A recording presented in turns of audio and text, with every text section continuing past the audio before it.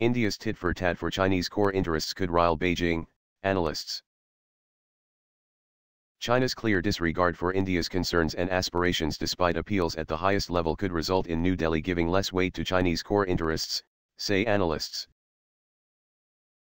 Examples of India gradually growing less sensitive to Chinese concerns in recent months include allowing the U.S. ambassador in India Richard Verma and the Tibetan spiritual leader the Dalai Lama to visit Arunachal Pradesh that China claims as its territory. And on Monday, India seemed to back Indonesia's stance on its South China Sea spat with China, in a move that could raise hackles in Beijing. India's support to the Indonesian position came on a day when Beijing declared that its position on backing India's membership for the Elite Nuclear Suppliers Group, NSG, as well as getting the chief of the Pakistan-based Jaish-e-Mohammed, JEM, designated as a terrorist by the United Nations, UN, remains unchanged. That is, its opposition on both issues continue despite many attempts by India to persuade Beijing to change its mind, including appeals at the highest level, i.e. Prime Minister Narendra Modi and President Pranab Mukherjee, to China's top leadership, i.e. President Xi Jinping. As for India's application for NSG and listing issue pursuant to Resolution of 1267, to list Masood Azhar as a terrorist, China's position remains unchanged, China's Foreign Ministry spokesman Geng Shuang said in Beijing on Monday, the Press Trust of India reported.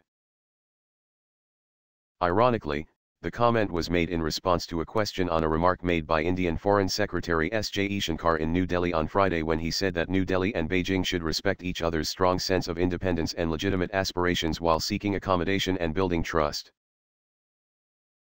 China is creating a situation where India will be forced to retaliate by taking positions on issues that are against the core interests of China, said former Foreign Secretary Kenwale Sibal. The joint statement tasked the defense ministers of the two countries, India and Indonesia, to explore collaboration between defense industries for joint production of equipment with technology transfer, technical assistance, and capacity-building cooperation.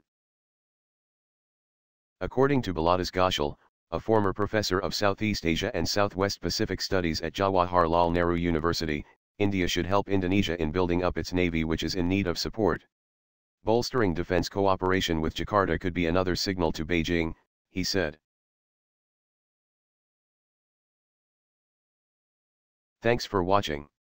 Please like and share. Please comment your opinion for this news. Press subscribe button for auto update to you regarding my channel World Action and Reaction News, warn.